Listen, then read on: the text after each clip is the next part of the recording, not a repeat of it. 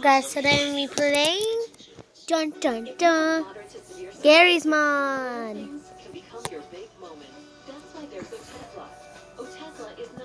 Okay, let's get into it. I had put oh yeah, you guys didn't see that. Oh yeah, and I'm gonna be running this whole entire maze. Watch this. You wait. Let's start here.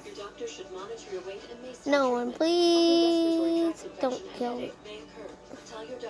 Guys, this maze is so hard. It's not like any of the other mazes I've done. I haven't really done any mazes. Hi, my name's Robert.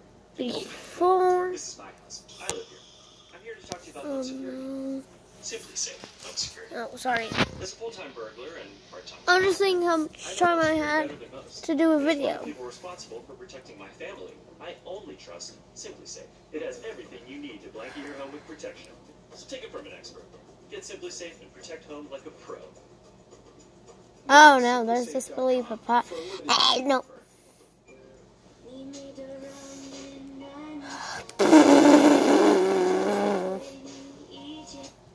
Underfell sand just killed me. Allegedly accused of attacking a young girl, putting up signs and supporting Black Lives Matter in Montgomery County, Maryland. I heard that. Leave her alone. Park police say the man allegedly assaulted a group of people along the Capitol Crescent Trail, allegedly grabbing the girl, ran on his bike into the man recording the video. Tonight, authorities are asking for your help if you recognize anyone. When we come back here, even during this very trying time, I'm gonna see if I can. Oh my God! ABC World News Tonight with David Muir, sponsored by Alliance for Lifetime. Oh no, I just got rid of Underswap Sands.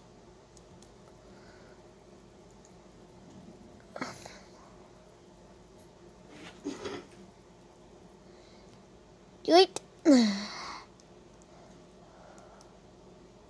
reminder that we do care about our neighbors, we do care for one another. After so much destruction in that city, stores destroyed, including many grocery stores, Sanford Middle School, not far from where George Floyd died, collecting food for families in need. How did he kill me? The Sheridan story. So many families came to help. 29,000 bags of groceries collected. So many in Minneapolis doing what they can. This little girl, whose front yard effort has multiplied. 9-year-old Cameron Johnson began making bracelets and donating the money to Minneapolis families in need. Setting up a stand, and her father, Ron Johnson, a former pro football player, mentioning his daughter's effort on his radio show. He had no idea how quickly her effort would grow. And tonight, hi, David. Cameron and her dad telling us how much they've now raised. So far, we've raised $36,000, and the money we have raised from making bracelets go to the people of Minneapolis. With Cameron's help and all of those families back at that middle school, more than 2,000 families now picking up those donated groceries. And tonight, those volunteers have vowed to keep going. Just incredible, and we need it. I'll see you for an all-new 2-hour 2020 tonight, 9 p.m. Eastern. Good night. This is one of those stories that, as you cover it, it just becomes more unbelievable. His son dead. His firstborn dead. When this guy needed money, a family member would die. Now his daughter's began. Oh no, it's all the bad time. 2020 tonight on ABC. Yeah, Tisha. No. You can go like that. These guys are suckers. Who believes that this moment we're living through will end in racial harmony? Oh no, no, no, no, no. Some of us still do want. Oh, he is fast. Is it even a goal anymore? It doesn't seem like. They showed and kept on going. 30 more veterans. Oh no. Dang it. Oh, frick this. And here comes Underswap Sands. Prayerfulness, bravery, and hope. May God bless America. We've been through stuff like this before, but we'll come out again on top. Oh no, did you see that? Did you see how many? Okay.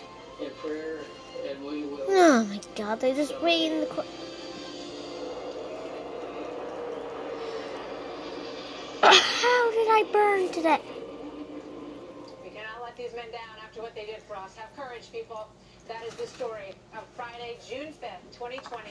Go forward. Have a great Well, weekend. guys, that would be Good it. night, everybody. I will see you on See ya. And please like and subscribe, boys and girls. See you later.